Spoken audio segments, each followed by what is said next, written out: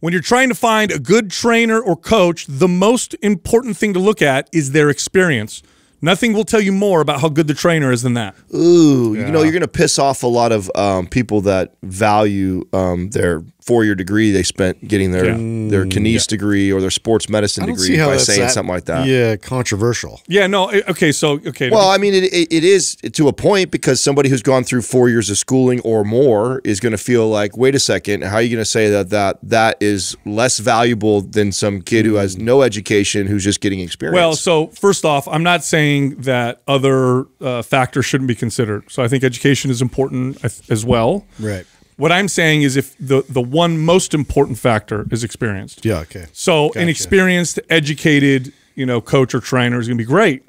But if you are looking at a educated coach who's got a degree, a master's degree or whatever, and you compare them to a trainer or coach who's got equal amount of time but as experience training people like you, the experienced person is more likely, this isn't a guarantee, of course, there's crappy people on all sides, but they're more likely to do a better job. And that largely has to do with the fact that when you're coaching, the most important aspect of what makes you successful is not necessarily the information that you know, but rather how you apply it and how you help the person through the process. Like, for example, when you're talking about diet, it's very easy to Google diet, how to lose weight, macros, what has proteins, what has fat, what has carbs, that kind of stuff. But what's hard is to figure out how to modify behaviors, how to be consistent, how to develop a better relationship with food. That comes from experience, and the experience that you get from working with lots of different people is what teaches you that. It doesn't come from learning kind of general, okay, this is pattern recognition. Yes. I mean, a lot of it is really paying attention to how you need to alter and adjust and be able to, appropriately apply a more successful plan, which isn't something you technically are fluid with when you're learning just from books and in isolated kind of environments where, it's in a laboratory setting where this is like how, it is sort of laid out versus somebody that comes in with so many different variables you have to work through. You're almost more of a detective at that point. Well, the science and knowledge is very accessible to everybody now, which is very different than what it was just 20 years ago, where even your client could easily Google whatever it is that they're trying to find out as far as the answer. But where the experience part, and you talk about this a lot, is that's where the wisdom comes in, right? Like, how do you take that, distill that down into something that's practical and applicable to the client, and then how to implement that into their lifestyle? That's practice, right? Well, that's something that you've had to try and probably fail at multiple times before you kind of figure it out. A lot of it is, I feel like, kind of what we talk about on the show. It's yes, our education and everything that we've read over the last 2 or 3 decades, right, is important. I mean, we have to be able to have some knowledge base, but really it's the how and what we decide to communicate to the client, I think, that makes it more effective as far as your coaching. As you're applying it is where all the questions come up for you to then try to pursue more education, to get more knowledge that you can then bring back in, versus trying to learn everything and then not really knowing what's going to be valuable or not. So let me ask you guys this then. Do you think that it's more or less important, because all the information is more accessible today than it was, again, a couple decades ago, is it more or less important to have a coach today than it was 2 or 3 decades ago? Oh, I see what you're saying. I think it's always been important. Well, that's obvious because the profession's been around. More or less? I don't know. That's a good question. Because sometimes I think because you know why? Lots of information. Okay, here's a fact now.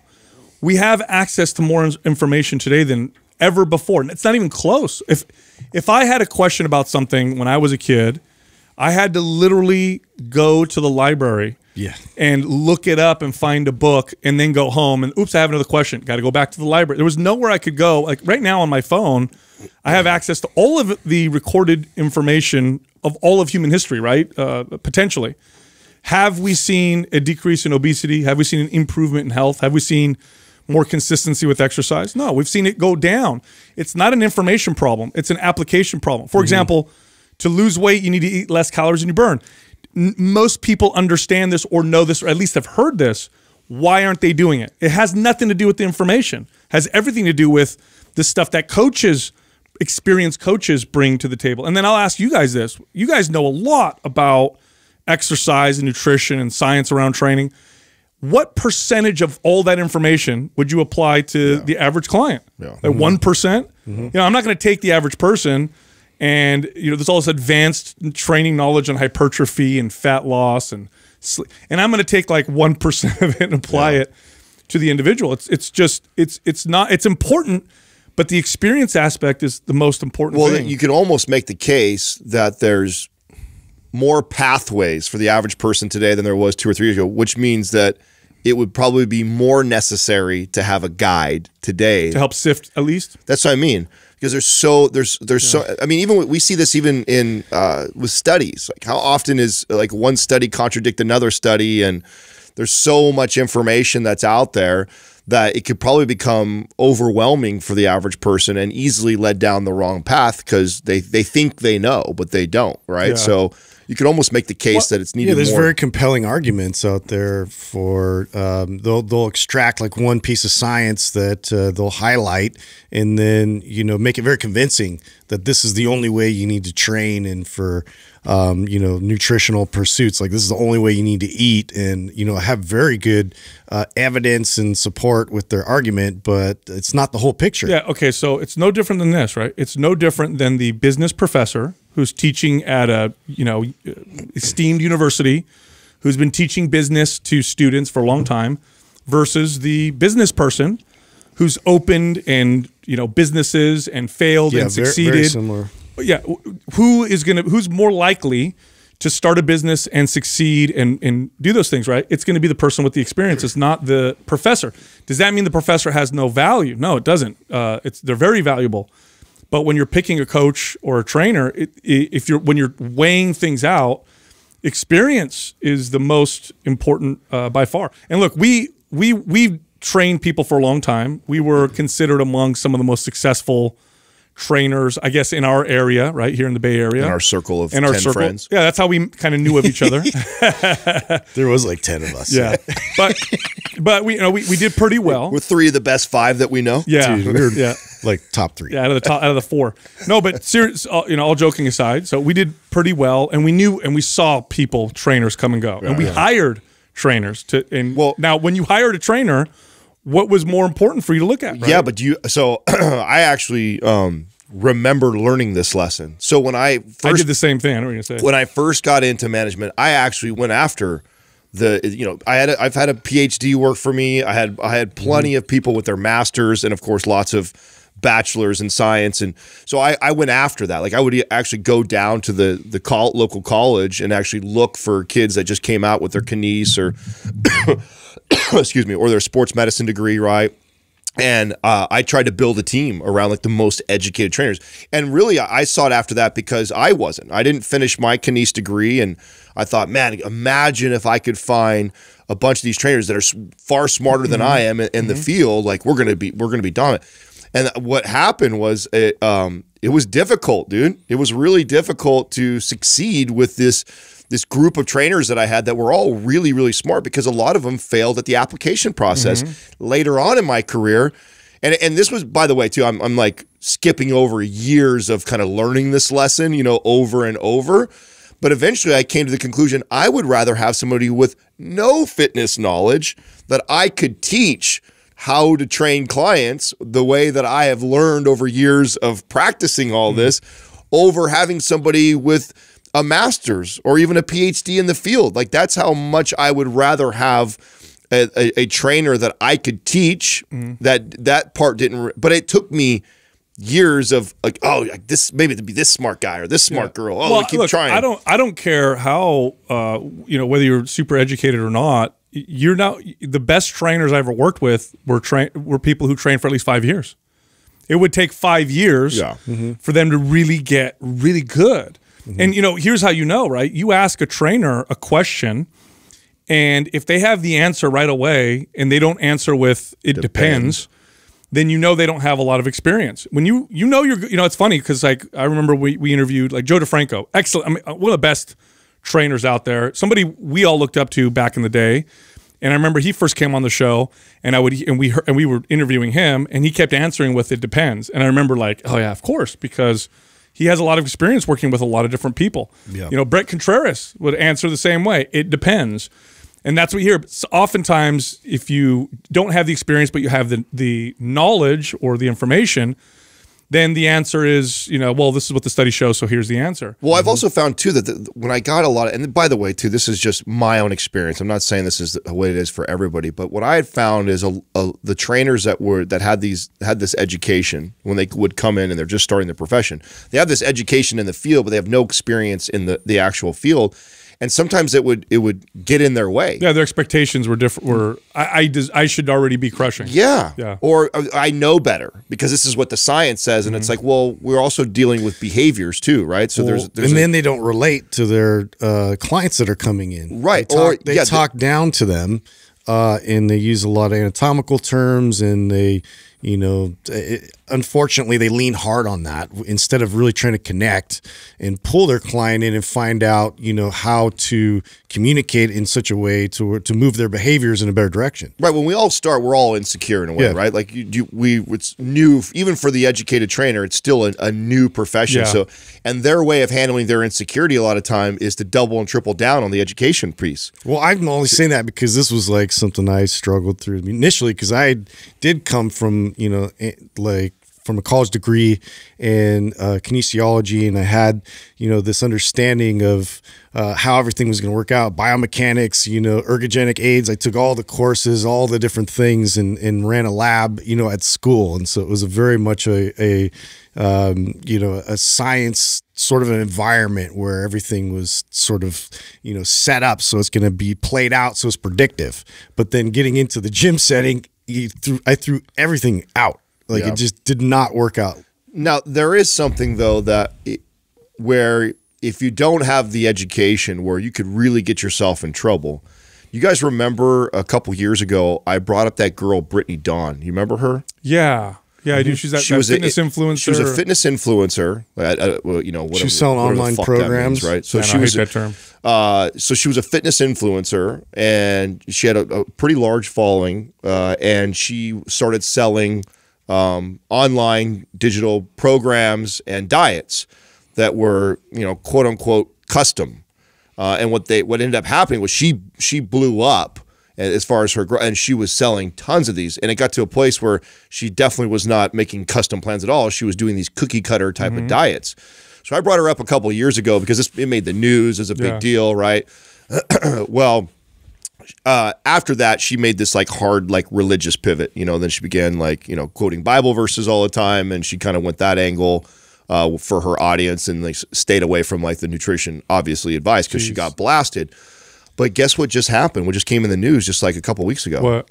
So the state of Texas is coming after her and suing her because she had people that like had eating disorders and stuff that she was giving these unbelievably low calorie diets. Gosh. And I supposedly hurt a lot of people that were in this position. And now the state of Texas is coming after her and actually suing her. Is that crazy? That is insane. And I feel like, so that's an area where like in school, they're gonna teach you like some of the foundational principles, like legal principles that you got to be careful. Two things. Hold on a second. I'm gonna defend something for a second, because yes, and some of the craziest shit I've ever seen prescribed came from doctors and medical experts with my clients. I had clients on 500 calorie a day shakes, no food, prescribed by their doctor. So it's not always perfect. Now, why is experience so good? Eventually, you get found out. Eventually, this girl got found out. Like, you can rip off so many people, but if you're a coach or a trainer for 10 years and you're successful, you're probably doing a good job, right? Yeah. You're not going to last 10 years because people are going to find out. They say, oh, this person's full of crap, or look what they've done, or what. You might last a little while, but it's not like the old days. Well, not to mention that in order for you to I used to say the same thing too. Like if I met somebody that had that kind of experience in our field, but the reason why I used to say it is because there's very little money in our profession. Yeah. And if you've been doing it for 2, 3, 4, 5 years and you're not making very much money, you normally bail. Yeah. Very few people make little to no money in this profession and stick around for 10 years. So if you stuck around for 10 years, many times you figured it out, right? Or you figured it out enough to where you're still doing it. Otherwise, you'd be off doing something else. I do find it funny that she went the religious route with promotion. And you know what? I mean, there's a lot of like similarities with the ability, you know, manipulating people through religion or manipulating through the fitness cult. It's very similar. Well, we saw this in that what was that Oh, cult the documentary. you turned us on to? It was Courtney and I just finished it, where they combined like weight loss with being closer to God. Like, The Way Down? Was that what it was Oh called? yeah, the way down. The Way Down. I gotta watch this. it's You haven't, it's you haven't finished so- watching No, it? I haven't we seen it watched all. Oh, you didn't watch no, it? now what's it on? What platform is it on? I think HBO. it's on HBO. Oh, yeah. good. Okay, Yeah, I it's can on watch it. HBO. It's on HBO. Is that the one with the lady with the big hair? Yeah, huge Yes, hair. yeah, and it was somebody in my DMs, which I love when I get stuff like this, right? So I appreciate people know what we talk about, what we're interested in. Somebody sent me over. I had never heard of it. It didn't pop up. By the way, that's my critique of HBO. I know I always kind of crap on Netflix and say that HBO and Disney are going to catch them and stuff like that. But one thing that Netflix did really, really well is their UI.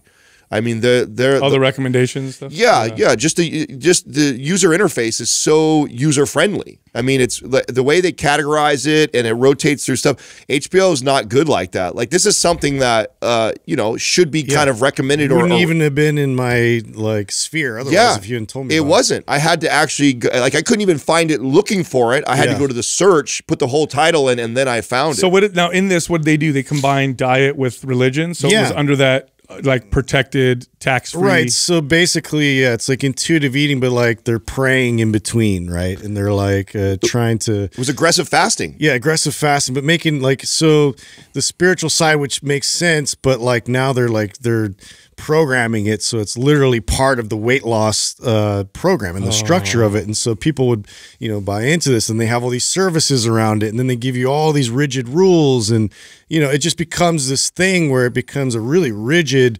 form of the original doctrine. It's kind of brilliant. Okay, it's first of all, it's well, it's not the first time.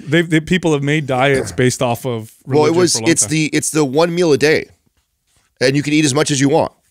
And then all the rest of the times, when you have the desire to eat, you pray it away, because that is the. I mean, I can see how that strategy. Oh no, it's bad. brilliant. Yeah. I mean, it's really brilliant. People are losing weight, you know, and so it's like they buy into the thing, and then she creates like this whole other version of what she views Christianity. Well, now I'm not going to defend it, but what I will say is, psychologically speaking, the most effective way to stick to an extreme diet is to make it a part of your belief system. Sure. For example, that's why it's brilliant what she did. For example, if you look at vegans, that eat no animal products whatsoever, vegans who do it because they believe that killing any animal or milking animal cruel is cruel. Like that's the whole reason why they're vegans, is because I believe that animals should not be treated that way at all.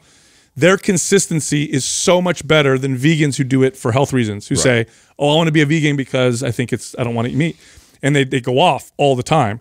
And it's because it's a belief system. The people who's like, no, it's certain animals, even if they're nutrient deficient, they show up with nutrient deficiencies, even if it causes a problem, they'll stick to it because it's a belief system. Yeah. So you tie it to religion, and you're going to be. And I believe both, Brittany Dawn and this girl we're talking right now, I believe that it starts from a good place. I really do. Like, I mean, I believe, I want to believe. Yeah, but then it becomes too much about themselves. Yeah, that's where the narcissism kicks in, right? Narcissism takes over, and whatever they were promoting is completely distorted by their own ideas that come through. Yeah, I think it starts off as a good, because think about this. I mean, I don't think I've ever told a client to go pray when these happens, but I have told them about trying to becoming present in the moment and realizing that this is a craving that you're battling right now, and be aware of the like where your mental state is, and don't be distracted. And prayer is, I mean, you're being present, right? Yeah. I mean, it's a form of meditation in a sense, becoming as present as you possibly can. So,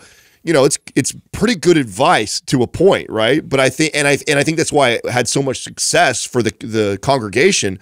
But then I think that the narcissism takes over of like, because then she gets celebrated. She starts to get celebrated as being so amazing, and look at all these people that I'm losing all this weight and change their life. I need and to then start my own church, you know, and then it becomes that, and then you get all these people behind you. I thought you have to watch it. Yeah, it's really fascinating. Why do I have to watch it's it? Fascinating Because you'll like it. human I psychology. mean, it's a crazy, intriguing story. There is a major twist to it. I just remember the girl. It gets darker and darker. as you get into Yes. it. She looks like you know how you watch the Righteous Gemstones, and they were a parody of these. yeah. It's She looks very like- much in that vein. Yeah, like the big Yeah. hair, and she's It's on. very much yeah, that. saw I mean, that I wouldn't part. be surprised if the part of Righteous Gemstones was based off of some of her character and that. Yeah, and what, They took that and like the televangelists, and they sort of just Totally. smashed it all together. Oh man. Yeah.